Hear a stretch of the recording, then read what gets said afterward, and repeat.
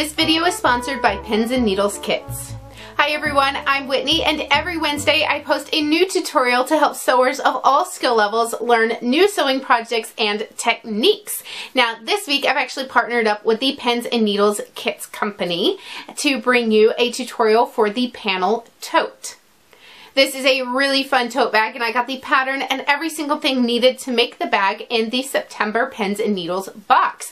Now, if you don't have the pattern already, you can go over to the Pins and Needles website that I'll have linked down below, and you can get it over there. Now, if you don't have the pattern, make sure to keep watching the video anyway, because I will be showing a lot of different techniques and things that can be applied to all sorts of other patterns, so you can still learn some tips and tricks even if you aren't going to make this exact bag. Then, of course, at the end of the video, I will announce the winner from my last Pins and Needles giveaway. So let's get started by seeing all the supplies that are needed to make the Panel Tote.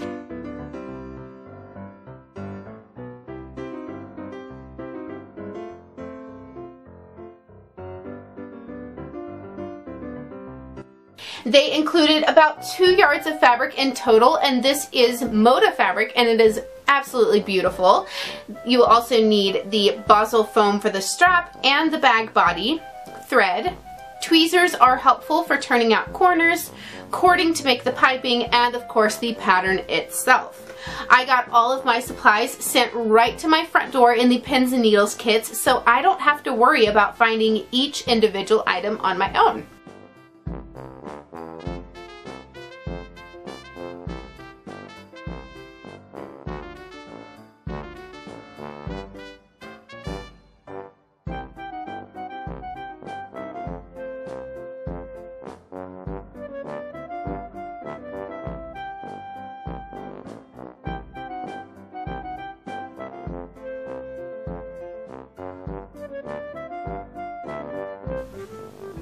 Now let's get started on making the tote.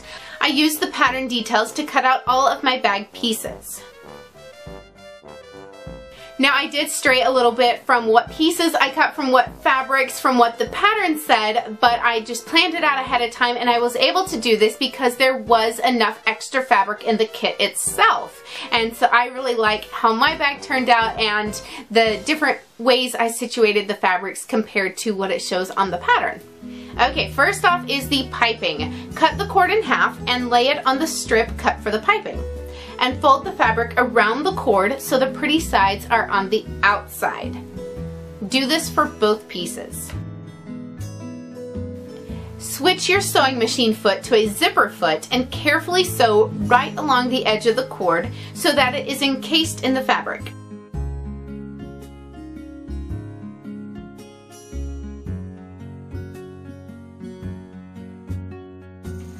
Trim the piping so you have 4 pieces measuring 14 inches long. Place 1 piece of piping on each long edge of your 2 center pieces.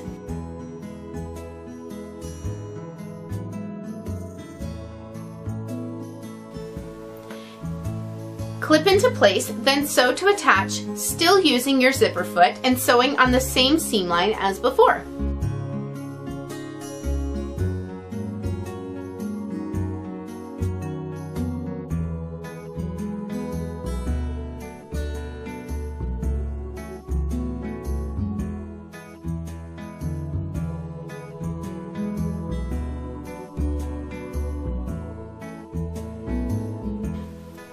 With right sides together, place the side pieces on top of the center, lining up the edges.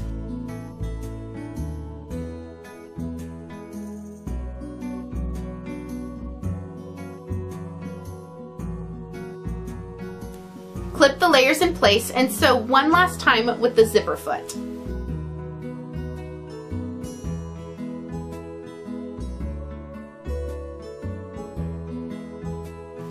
You should now have your bag front and back with the center panel, piping on each side, then an outer fabric on each side.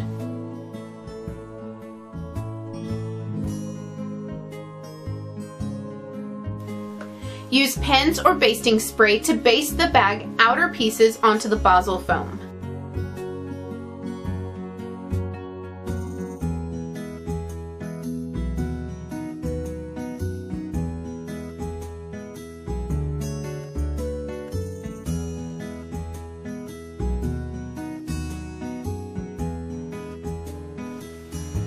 If you have a walking foot, put it on your sewing machine and sew quilting lines from top to bottom about 1 inch apart.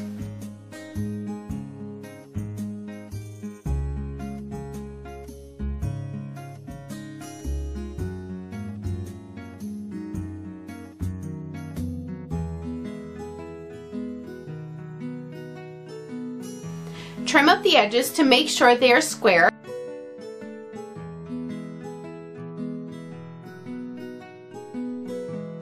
Then mark 2.5 inches in from each bottom edge.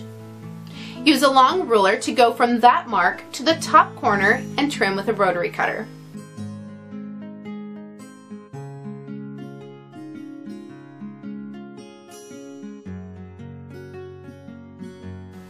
You should now have 2 bag pieces that are trapezoid shaped.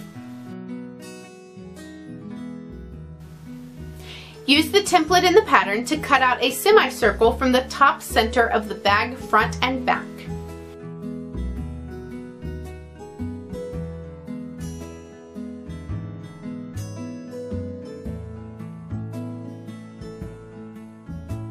Then use one of the bag outer pieces to cut both lining pieces to the same shape. Place the 2 outer pieces right sides together and sew along the sides and bottom with a 1/4 inch seam allowance.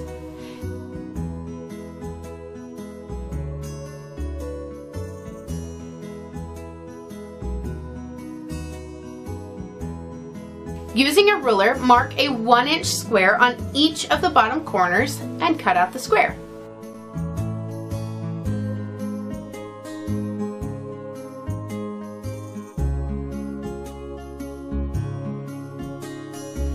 Open up the corners so the seams match up. Make sure the seam allowances are going in opposite directions and clip.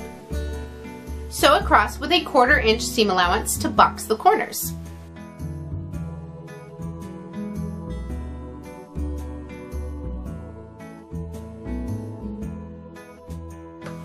Now onto the pockets. Lay the pocket pieces right sides together in sets of 2. Sew around the outer edges with a 1/4 inch seam allowance, leaving a couple of inches open in the middle of one long side. Trim off the corners and turn right sides out through the opening. Poke out the corners and press with an iron. Center the pocket on your lining piece about 3 inches up from the bottom and sew the sides and bottom to attach. Make sure that opening you left is on the bottom side. If you want the pocket to have any sections, go ahead and sew those now as well. I sewed all of the seams twice on my pockets to make sure it's extra strong. Sew the lining together the same way as the outer, including the boxed corners. The only difference is make sure to leave an opening in the bottom of the lining about 5 or 6 inches wide, and this is what we will turn our bag through later.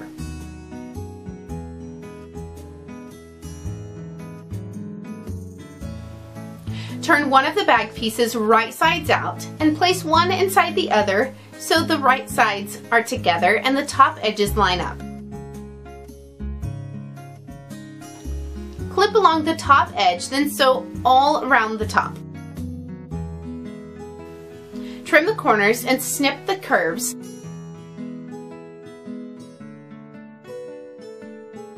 Then turn the bag right sides out through the opening in the bottom of the lining. This would have probably been easier if I had turned the outer right sides out earlier and then put the lining on the outside before sewing. But it worked out okay, just took a little more persuading to get it turned out. Then close up the opening in the lining with a top stitch. Then tuck the lining back into the bag. Make sure it's nice and situated, then top stitch around the entire top. Your bag should look complete other than needing handles.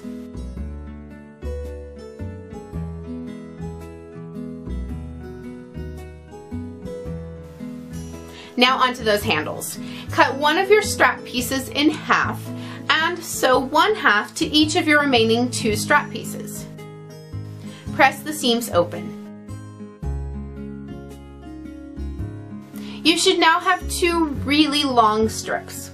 Lay them both right sides together and sew along one long seam with a 3/8 inch seam allowance.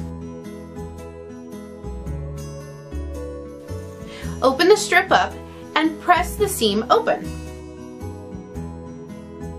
Then press each long edge inward a 1/2 inch. Cut the strip in half so that you have 2 strap pieces.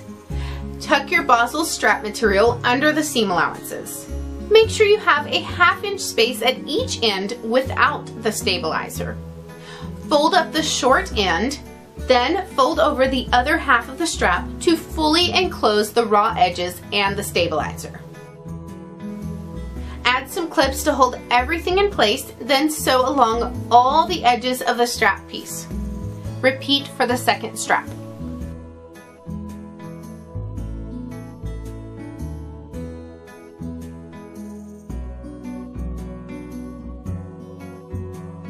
Mark 3 inches up from each end of the handles. Fold the handles in half between the markings and sew along the same stitching line as before, stopping at the marks 3 inches from each end.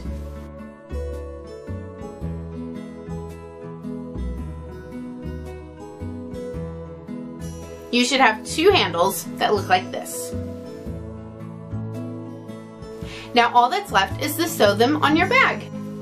Measure 2 inches down from the top edge and position the straps into place.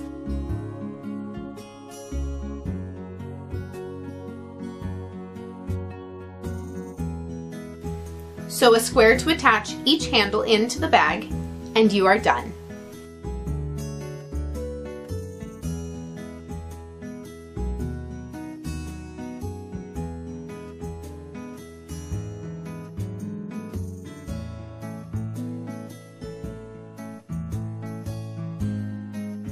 This bag is so cute and it is so different from any that I've made before. And so I hope you check out that pattern and give this tote bag a try. You will not be disappointed. Don't forget that there is a coupon code in the description box of this video so that if you want to give the pens and needles kits a try, you can save a little bit of money and then get a kit like the one I showed you today sent straight to your doorstep. Now it's time to select the winner from the giveaway in my last pens and needles video. And so I used a random comment selector to choose, and the winner is... So congratulations to the winner. You have 48 hours to contact me either via YouTube messaging or on my Facebook page. You can send me a message there with your mailing address so that I can get that information sent to the Pens and Needles ladies, and they will get your giveaway prize sent out to you. So let me know in the comments below what your favorite type of bag is to carry. I definitely love to carry tote bags and crossbody bags the most. And then right over here to the side, I am going to have a playlist full of all of the other tote bag tutorials I've done here on my channel, and they range from very easy unlined totes all the way up to fully lined and quilted tote bags. There is a great variety in there that you should definitely check out. And then I'll be back next Wednesday with another new video. And until then, happy sewing.